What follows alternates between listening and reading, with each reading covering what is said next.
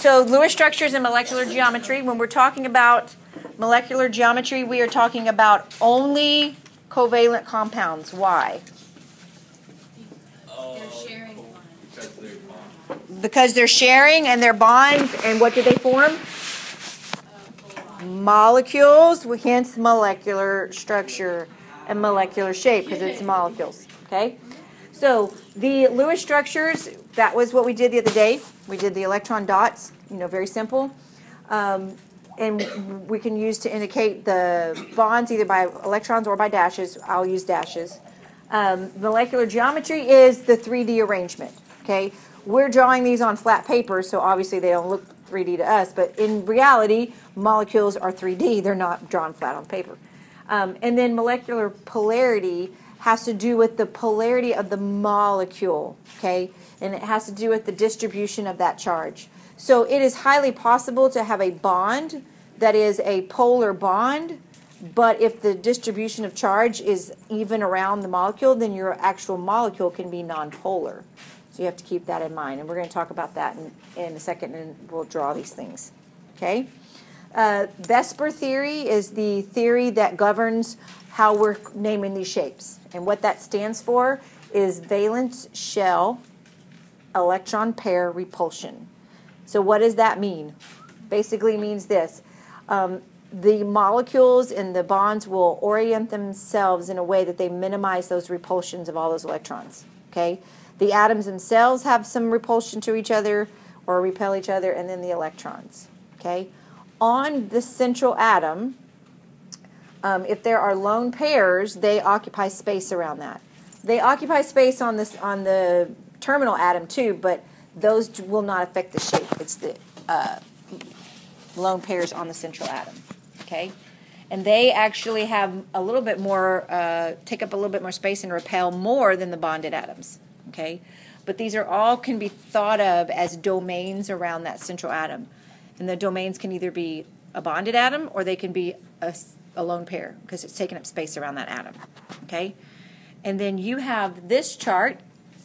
First period got the wrong chart. That's why it went terribly wrong today, because two very important ones were left out. And I was referring to it, and they were like, that's not on here. And I'm like, what do you mean that's not on here? So it was bad. Okay. Anyway, so you have this chart. These are the shapes that you will be responsible for. You will need to know these on a test. The bond angles, I'm going to tweak a little bit for some of the shapes, but when we get to them, I'll tell you, and you can just jot them in on this chart. So do we only need to know what it looks like, or do we need to know the... You need to know, you need to be able to name that shape. So like if I give you a thing and say, CH4, its structure is A, tetrahedral, B, linear, whatever. You need to be able to say it's tetrahedral. Okay? Will you need to be able to draw it for the test? No. No, why? Because what did I tell you about the test? It's all multiple choice, yeah. Are you going to explain that? Nope, start drawing the shapes right now. Yes, I'm going to explain the chart. I mean, yeah, well, it was a bad morning. I could just leave it here and go figure it out, but, I'm back on track, okay? So, I'm the bug that splatted against the windshield. Now I'm good. Okay.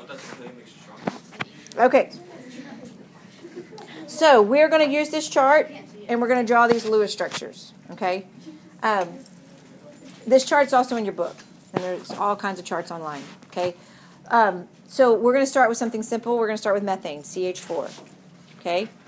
I'm not making up compounds. These are actual real compounds, but they're popping into my head. Some of these show up on the worksheet you have today, but I will tell you this, especially because first period was such a rough day this morning. This worksheet is just for practice. It's not going to be for a grade. But I highly recommend you draw these things out tonight. It's low-stakes environment to practice and see if you understand it.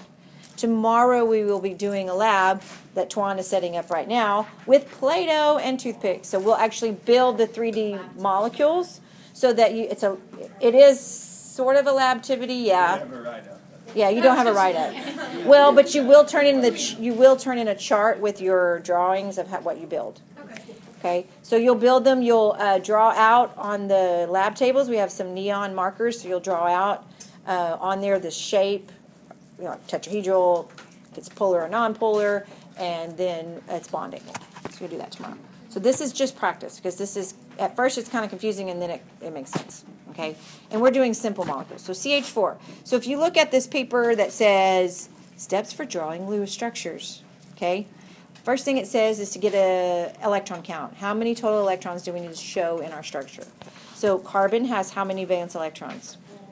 4. Okay. And hydrogen has how many? 1. But we have times 4, because we have 4 of them, right? So we need a total of 8 valence electrons shown in our Lewis structure.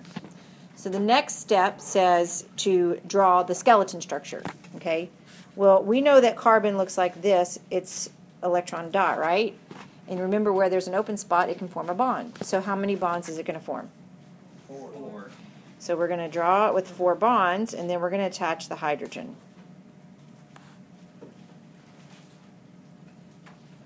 Okay? So remember, each one of those lines is representing how many electrons? 2. So I have 2, 4, 6, 8. I have 8 electrons. So this is a complete Lewis structure, because carbon has its 8 valence electrons around it. Okay? Hydrogen has how many around each one of it? 2. You shouldn't ever draw 8 around hydrogen, right? Okay? Whenever you draw a molecule with carbon, carbon's going to always be your central atom. Hydrogen will never be a central atom. Why? It only has 1 electron to share. Only one thing can bond to it. It can't be central. It's going to always be a terminal. Would that be considered an octet, since carbon has 8 electrons? No. Okay. That would be a duet. And that's not a joke. That's actually what it's called.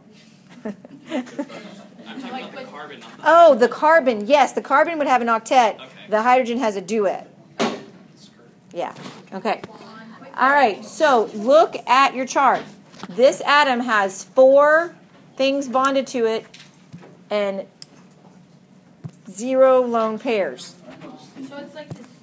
It's okay. 4 things bonded, 0. It's what? It is tetrahedral. Oh, yeah. Okay. And what does it say that the bond angle is for a tetrahedral structure? 109.5. Okay. So that's its bond angle. How do we know it's tetrahedral? Because if you look, more than 3. if you look at your chart, 4. Look under where it says 4 domains. Has 4 bonded atoms and 0 lone pairs, so it's tetrahedral. Okay. Now we're going to talk about polarity. And remember, polarity is the distribution of charge. Is the distribution of charge equal around this? Okay. It is, but I want to show you how you're able to do this for other molecules as well. So carbon and hydrogen is our bond that each one of these has, right? Which would you expect to have a higher electronegativity, carbon or hydrogen? Carbon. So we draw what's called a dipole, okay? And we're basically showing the uneven distribution of charge. So we start with the lower one, and we draw like a plus sign, and then we draw a vector arrow that way. So that's showing that the electron is spending more time with carbon, okay? So that's how we show the unevenness of the bond. So the bond is a polar bond. But if I take my vector arrow for each one of these and draw them out, I see that it's an even distribution of charge. So if I look all the way around, it's the same all the way around. So this would be a non-polar molecule. Okay? Same concept. There's a slightly positive or a slightly negative, creates those poles, and that's when you get polar. Well, they're not doing that here. It's an even distribution, so it's non-polar. Okay? Now, what if I did this one? Are we good for me to erase this before I do? I'm a little confused. Okay. Okay, so in that picture, you drew the arrow going towards carbon, but in that one... Oh, I did. Oh. I'm confused. Okay, flip them all. Okay. Flip all. In the circle? Yeah. I just drew them backwards. Oh, they're supposed to be facing carbon. Okay. Yeah. Yeah. Okay, that's why I was looking. Is that part of the polarity thing? Or Yeah. You don't necessarily have to do that to figure it out. You could have, y'all looked at this before we did that and said it's a non-polar. It's all the same all the way around. So I'm just showing you how we know that. So if there was like missing one hydrogen, Hold that thought. Let's do this one now. CH3 That's weird. It's not on mine. I hope it doesn't pop up in the recording. That is so weird. Usually when you say erase all strokes, it does that. And of course, the people watching the video, it's not doing it on my thing. Just ignore that line. We'll just use it in a minute. What is going on? It is not. I'm telling you, the gremlins are attacking me. All right, there we go. Bye, John. Hope your day's better than mine. Okay, CH3Br. Okay, so if we were to draw this, we would need 4 electrons for carbon, 3 for the hydrogen. That's 3 times 1. Okay, and then we need 7 for the bromine. So we need a total of 14 electrons. So carbon is going to be our central atom. We're going to put 3 hydrogen on there. It does not matter where you put that bromine. You just put them in one of the spots. And then we're going to give bromine its lone pairs. Okay? So, do I have 14 electrons? Yes. Okay, so our Lewis structure is complete. Still 4 things bonded to it, 0 lone pairs, still tetrahedral. Quick question. So is the first element in the compound always essential? Not always, but usually. Not always, but usually. Like, for instance, H2O, hydrogen is the first thing listed. It's not the central atom. Right. So I can't say always, because then you get the H2O and it changes. Yes? So, and you said that carbon, if there's carbon in it, it will be the central. Carbon's almost always the central atom. And how do you determine which one is the central? The least electronegative. The lower electronegativity. The least electronegative or the most? With the most electronegative is not usually the central atom. Well, Then why carbon is has carbon one on the high. inside? So Except hydrogen will not ever be a central atom. It can't be. Oh, so because, okay. Yeah, it can't be. There's no way for it to be. Okay? But in general, again, in chemistry, have you not figured out when we say in general, there's always exceptions? Yeah. Okay. All right, so just by looking at this, what would we say this is? Polar or nonpolar? Polar. Definitely. We don't need to draw our little vector arrows to figure that out. But if we did want to draw our vector arrows, okay, they would look like this. Oh, look at bromine. But now carbon would look like that because bromine is more electronegative. So now I got plus, plus, plus, plus, oh, negative over here, so it's definitely polar. Because it is not, basically look at it, if it's even Steven all the way around, it's probably nonpolar, but if it's not, then it's polar. Okay? Let's look at water. and most are going to be polar, right? Huh? Most are going to be polar. There are, I'm not going to say most, but there are definitely more polar things than nonpolar things. So in our lab last week, one of our items was nonpolar, so it didn't dissolve in water, right? Because of that. Yeah. Basically, if it has extra electrons, like one of them has extra electrons, then it's going to Okay, so let's do water. I don't know what you just said. Say that again. Oh, I was just going to ask, if one of them has more electrons, then it's going to be more electronegative, and it'll be polar. Yeah, in that case, yeah. But if I had done, say, CF3Cl like that, Right. that would, even though those were all have Because they're electrons all- around them, yeah. but they're all different, it would that would be polar. Okay. Okay, so water, we have 2 hydrogen, so we got 2 electrons there. We have an oxygen, so we have 6 electrons there, so we need a total of 8 electrons. Okay? So we're going to draw our skeleton structure, an H bonded to each, and then normally we would say we draw that. But look at your chart, if you have 2 things bonded and 2 lone pairs, what shape does it tell you you have? Oh, Nope. Bent. So it would actually not look like this. It would look like this.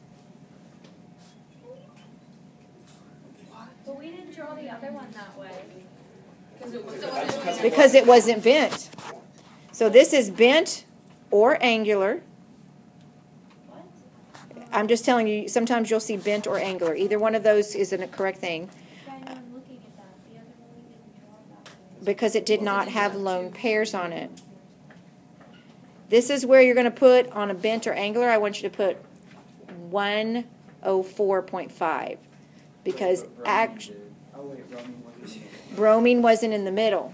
Okay, it's the central atom that determines your shape. Okay?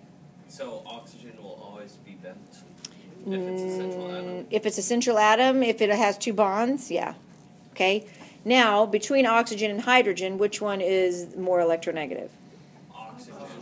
Oxygen. So our dipole would look like this, right? So would that be a polar or a non-polar? Polar. Definitely polar. Because this side over here is slightly negative, and then over here we have slightly positive. So it's definitely a polar molecule. Okay? And did you make this change on your chart for your...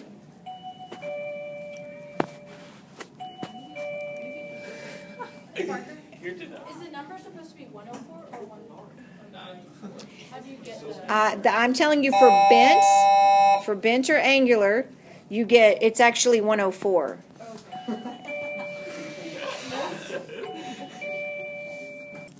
And you said bent and angular are both. Yeah, those words, bent and angular can be used interchangeably. But I did want you to make the correction of the 104.5 instead of 109. And the reason for that is these lone pairs take up space around there. Okay? So you kind of think of them like they're taking up this space, and they actually take up more space, a little bit more space than the bonded atoms, and so they kind of push them down a little bit, and it changes just a tiny bit. Okay? So now let's do BF3. Sounds fun. Boron trifluoride. Is that the actual name for it? Mm-hmm. It is the actual name for it. Okay, so boron has how many valence electrons? 4. 3. 3 valence electrons. Fluorine, we have 3 of them, and they have 7. So 21 plus 3 is? 24. Thank you, 24 electrons. So boron is going to be our central atom. Can fluorine ever be a central atom? No. It can't. It only has 1 electron spot to share. What happens if it's bonded with hydrogen? I'll show you that. Okay.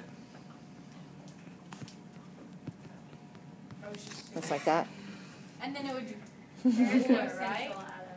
There is no central atom on that one.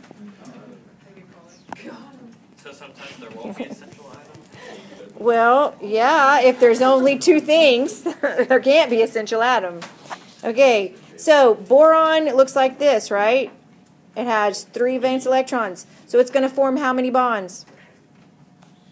Say 3. 3. Thank you. Okay, we've given boron its 3 electrons that it can share, so it's only going to have a total of 6 around it. Remember when we talked about the octet rule, boron and below were exceptions. But now we need to give fluorine all of its lone pairs. So when we count that up, it should be 24. So our Lewis structure is complete. Okay? So now look at your chart. If you have 3 things bonded and 0 lone pairs, trigonal, what? Planar. Okay? Trigonal planar. So fluorine, definitely most electronegative. So our dipoles would look like this, right? And is that an even distribution of charge? No. Yes. Yeah. Negative, negative, negative all the way around. This would be nonpolar. My bad. What's the degrees thing like? Ah, what is it? You have it. 120. Well, what's 360 divided by 3? 120. Yeah, it's evenly out, so it's 120 degrees. I didn't Ignore that. Okay? lone pairs would only come from the central atom. So these are lone pairs for fluorine, but they do not affect your structure. It's the lone pairs on the central atom, which we're going to now do 3 things bonded to it, 1 lone pairs, and see what happens. So we're going to do ammonia, which I do not suggest you ever breathe. It will burn the nose hairs. But isn't that in like common things? It's in some cleaning I supplies. thought it was in But you your don't want to pee. inhale Is that. it in your pee? Yes. Serious question. Uh, It's like cat pee. I mean, it's in, yeah, It's that's, in my cat pee. I was like, all right. okay, nitrogen has, Girl. yeah, I'm recording, let's not talk about this right now, okay? Nitrogen has 5 valence electrons. Hydrogen, we have 3 times 1, so we need 8 valence electrons. So nitrogen, gonna bond the H, and the H. That only gives me 6 electrons. And how many do I need? 8. And nitrogen seems to be missing it. So I'm going to give nitrogen a lone pair. Whoops. So now nitrogen has 8 and 3 bonds. So now find 3 items bonded, 1 lone pair, and tell me what shape you get. Trigonal pyramid. Sometimes, in some things, you might sing trigonal pyramid, or sometimes you might sing trigonal pyramidal. They basically mean the same thing, pyramid or pyramidal. Make it sound fancy. Okay? I say trigonal, it might be trigonal, whatever you want to say. I don't care. And then let's talk about our dipoles. Hydrogen or nitrogen, it's going to look like this, right? But is that even? No. Because you have those right there. So this is a polar molecule. Also, when you have trigonal pyramidal, make that adjustment. Your angle actually ends up being about 107. Again, this is taking up space around here, so it kind of pushes those down a little bit. Okay? Let's see what else I need to draw. I'm trying to kind of cover one in from each little thing on your worksheet to help you out. So we've done that. Let's do one of the polyatomics. Okay? So when it asks for a picture on the test, is it going to be like these pictures, or is it going to be like the ones we're drawing now?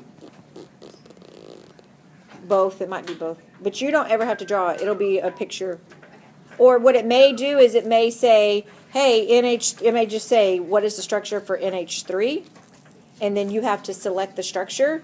If you have it memorized, that's one thing. Or you could jot it out. You'll get scratch paper. Okay. So you don't ever have to draw one? Not on this test. I need to change it for next year. But it's all multiple choice on Canvas. It is a Canvas. Wow. Whoa. Okay, and it's on Monday, correct? It is on Monday.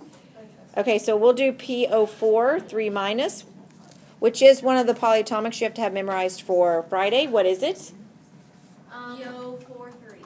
Higher, like, it ends in 8. It ends in 8. Phosphate. Phosphate. So, Okay, so when it has a charge of 3 minus, what does that mean? there's It has 3 extra electrons than it should. So just like before, phosphorus has 5 valence electrons. Oxygen has 4 times 6 valence electrons. So that would be a total of 29 electrons. But because of this negative 3, we have to add 3 more. And where do you put those? On the... Let's start drawing it and see what happens. First thing, draw a skeletal structure. I have phosphorus and 4 oxygen. So phosphorus is lower in electronegativity, but plus it only makes sense to put 4 oxygen on there. Okay, so phosphorus has its 8, it's happy, but the other atoms don't have their 8. Let's go give them their 8.